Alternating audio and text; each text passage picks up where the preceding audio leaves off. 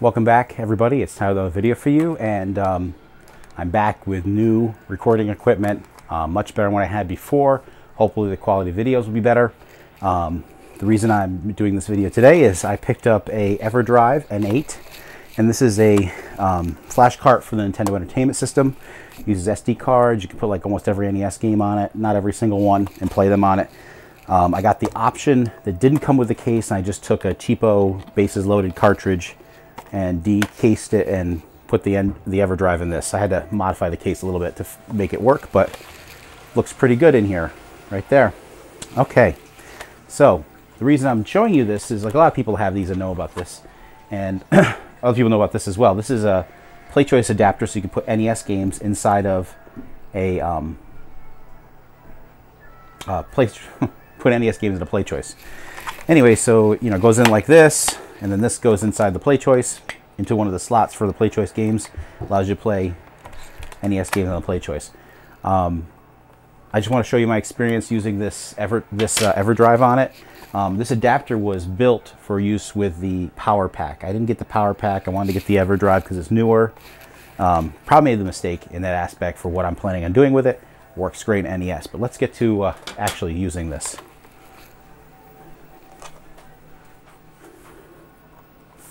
Okay, let's go along here. Okay, come around to the back. Okay. All right, so down there is the Playchoice board set. And I've got it hanging out here. And I can show you. There's all the Playchoice games in there. The adapter's the last one in. Okay. So I'm going to insert the the Everdrive into the NES slot on this. Make sure it's in there nice and good. Okay. Gently slide it in. We're going to turn the Playchoice on. I'm going to come around here and check it out.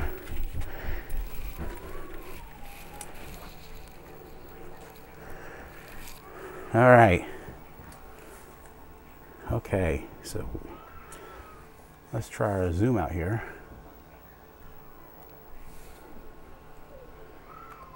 Okay, so ignore my screaming child. My wife's upstairs, so you know that. The first option is the NES cartridge slide. Named it Kid Icarus because I had Kid Icarus in it, but let's actually go into it here. Okay, so the Everdrive's loaded up. Go to my NES games folder, and actually, let's try this Castlevania 3. This is the Japanese version of it, and let's see what it sounds like if we get the enhanced sound on this version, or if it even runs. I find that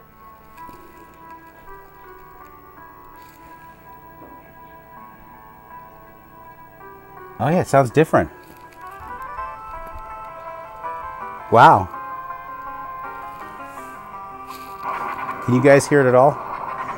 Where's the volume? Oh, it's on the monitor.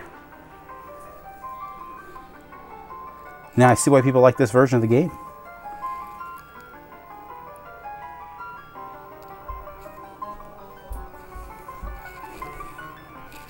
Okay, let's give it a start. Holy mackerel, what a difference.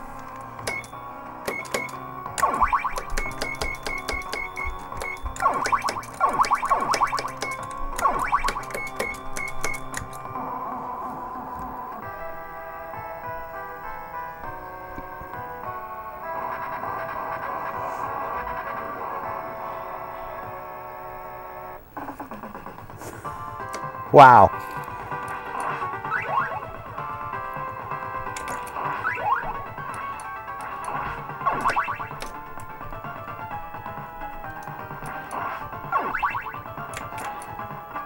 So this is the way the game is meant to be heard.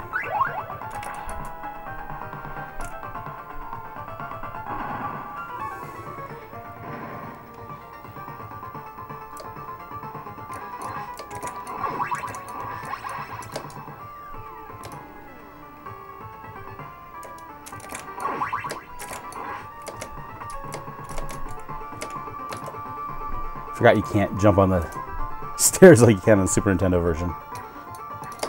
Keep forgetting where those are. The scene, oh, there it goes. Froze up. So this is the issue that I'm having with the Everdrive on the PlayStation. Is you see the game looks like it's timer's still counting. Something's happened. Everything else works fine. The actual NES game, the Playchoice games. Let's go back. Oh, let's just go into the one thing I did notice too is I don't know how many files you could put in a folder. So I got this really old folder, NES games. It's just a little bit easier to find them, but it does cut it off at a certain amount. So let's look at Castlevania 3, the USA version of it. You can hear the difference already. Huh, this must be the PAL version of the game.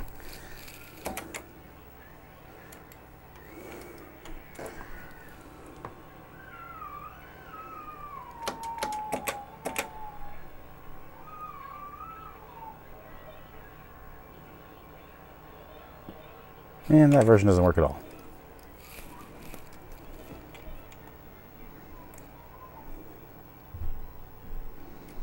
Yeah. Let's just look at something else anyways.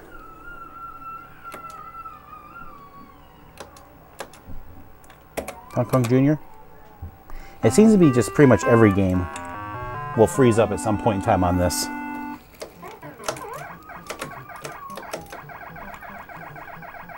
I don't know if it's better if they freeze up sooner or later. Probably better if they do it sooner. At least you're not spending a lot of time playing it.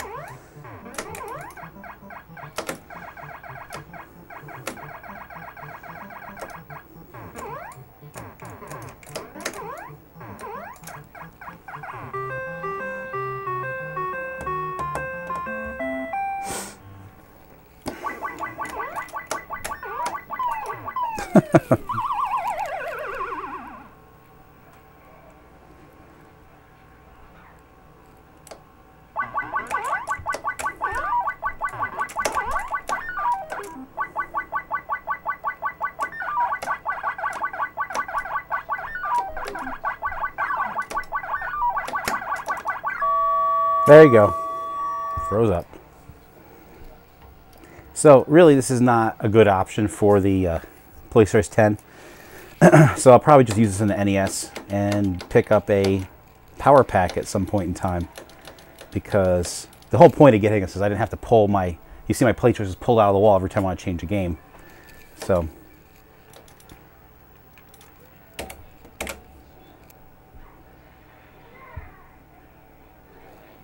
this game's awesome.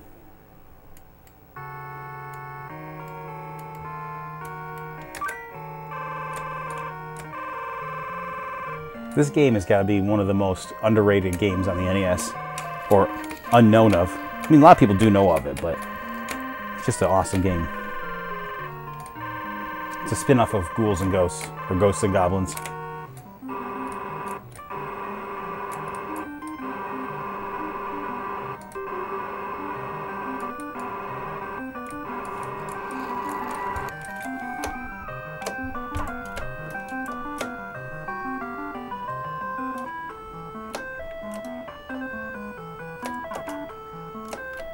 There's that Warriors Training Center.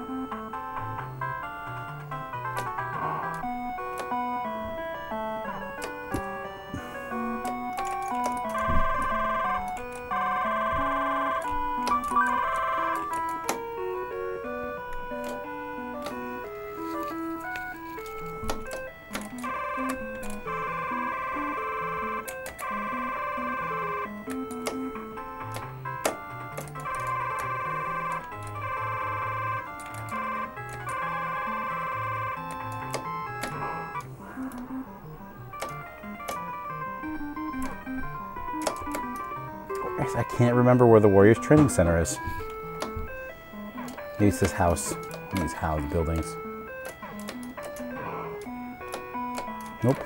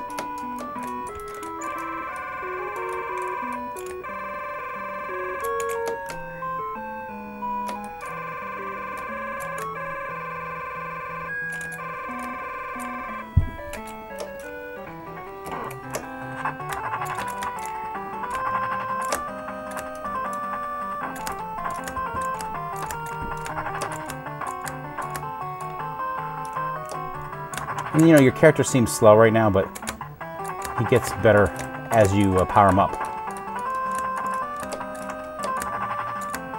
You may recognize this guy as the really annoying gargoyle and Ghosts and Goblins that would always kill you. Okay, so we got the pot.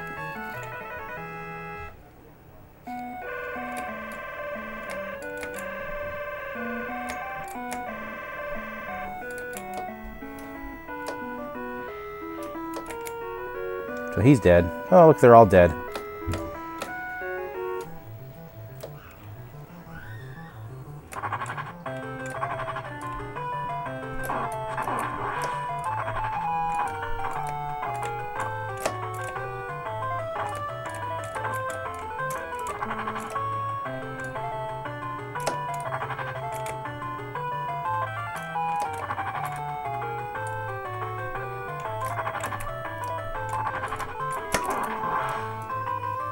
Interesting. This game seems to be run pretty good.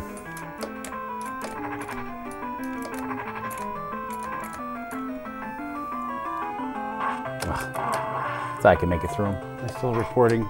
Okay, good.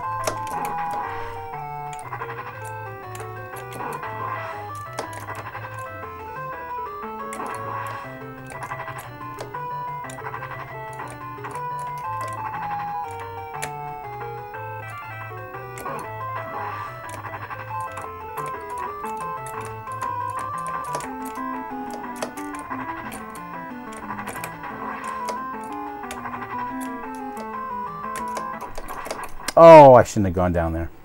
I thought I'd go down there and see what's down there. All right, well, you see this game. It's all really good. I mean, I just wish that it worked a little bit better. Let's try, you know, let's give it a couple more games.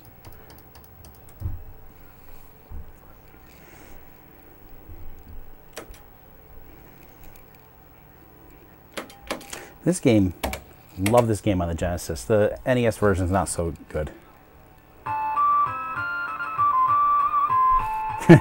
Really not so good. Gotta stop doing that.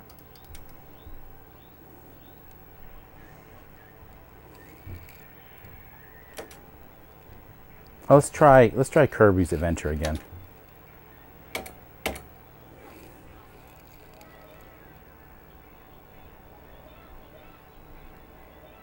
You can get it playing. Yeah, that's all. See. Again, I do it again.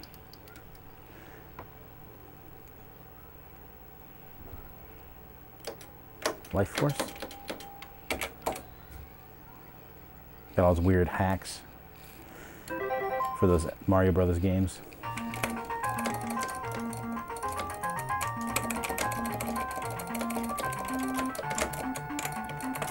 Ugh.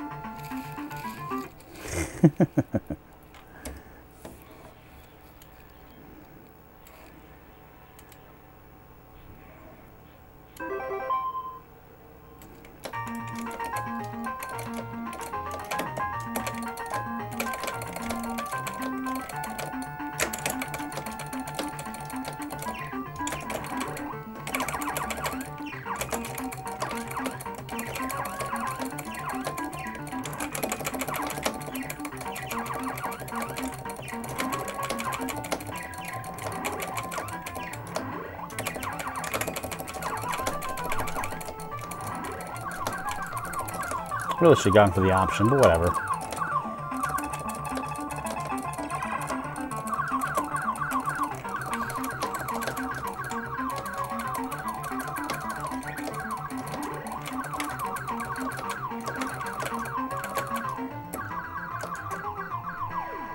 Oh, and there it goes.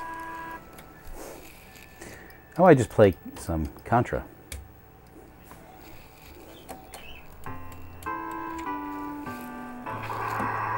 See how far I get with 3 lives.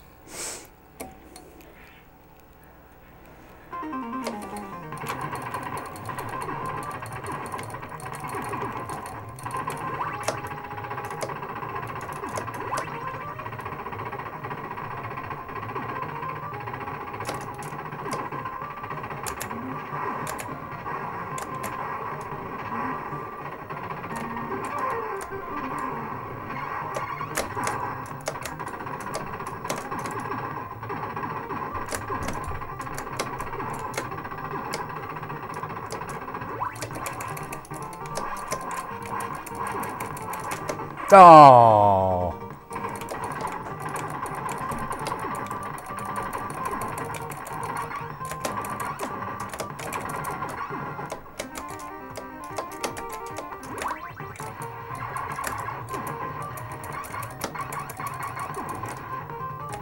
Flamethrower is probably the worst.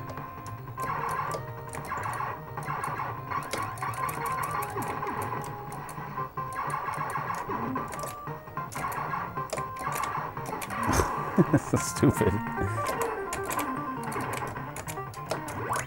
I'm not going to go much further with this.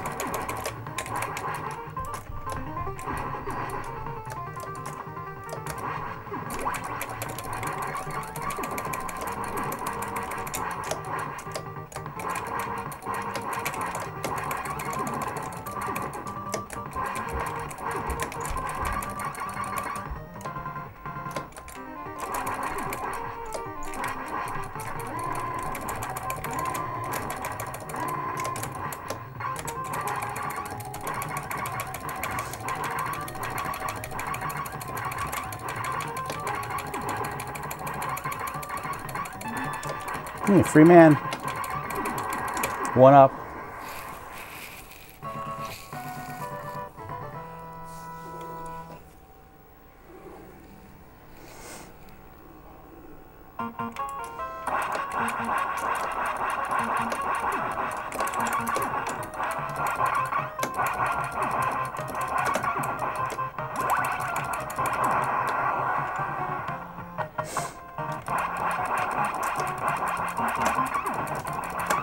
Oh, I was really trying to press down there.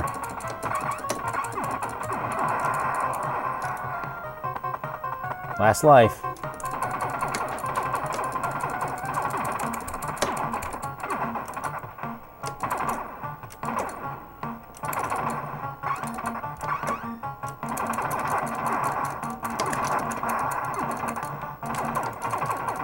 Is the power-up guy coming out here anytime soon?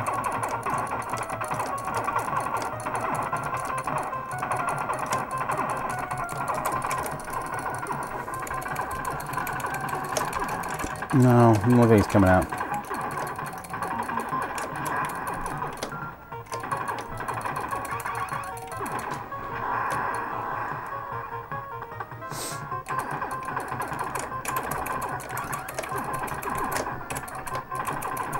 Oh, game over.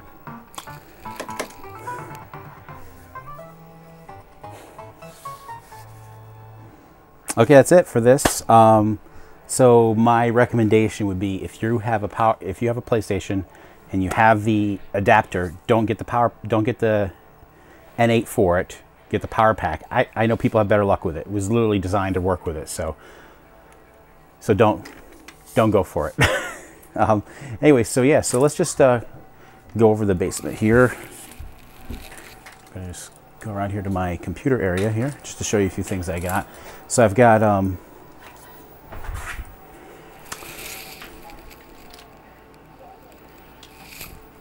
bring this down.